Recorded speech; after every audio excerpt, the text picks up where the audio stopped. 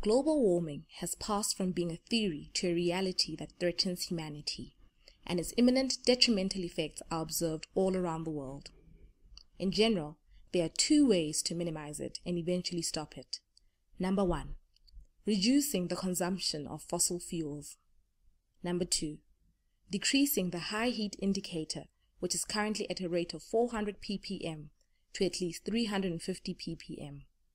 The main goal is to avoid the risk of approaching the level of 500 ppm, which scientists consider a devastating point of no return.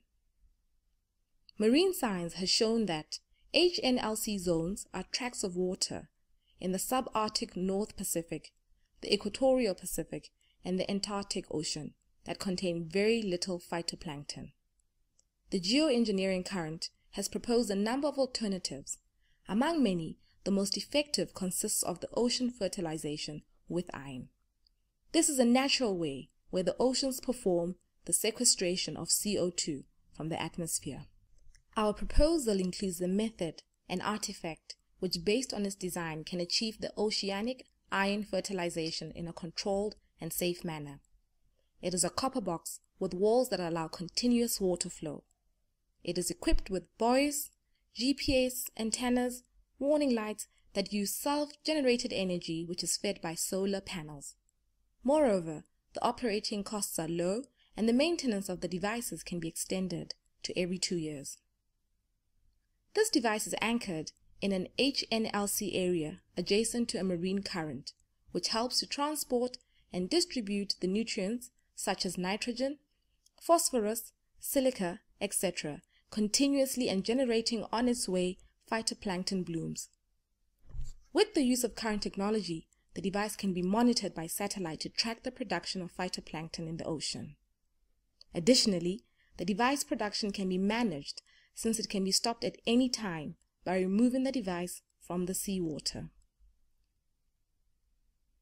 Ocean fertilization is a technique designed to increase the uptake of CO2 from the air by phytoplankton.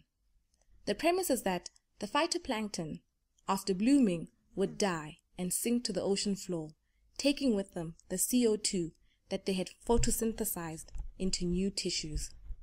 13 ocean fertilization experiments with iron are documented, and they obtained the foreseen results, but only initially.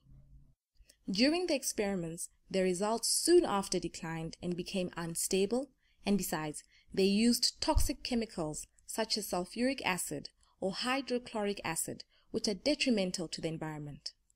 Our device will trigger the restoration of nutrients in a continuous way as well as the production of phytoplankton. Within the projected results, we calculate that our device will reach a daily production capacity of 33 kg in situ of ferrous iron oxide, with the potential of increasing the production of phytoplankton up to 12,540 tons and producing a CO2 sequestration at the same rate, Redfield ratio.